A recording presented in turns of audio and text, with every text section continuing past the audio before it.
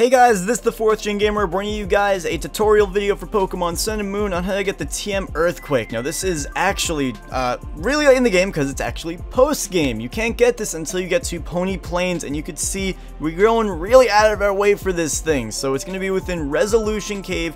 You're going to need to use your Tauros if you want to speed things up, and use the Mudsdale to get over a few bumpy parts. But besides that, I mean, it's pretty simple. It's just damn out of the way.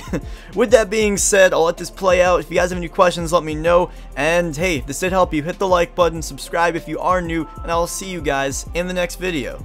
Peace.